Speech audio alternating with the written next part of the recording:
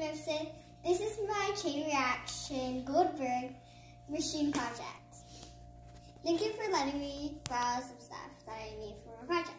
Okay, so what's going to happen is that I'm going to be letting go this ping pong ball, and it will be sliding down these 3 slides, and then it will go through this hollow tunnel straight down here, and it will be sliding, and then it will transfer energy into this car, which will be rolling down this binder, and then it will transfer your energy again into the marker, making it to go up since it's putting force into it.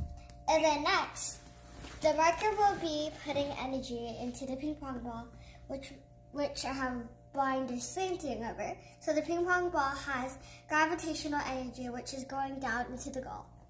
Now let's go ahead and try it.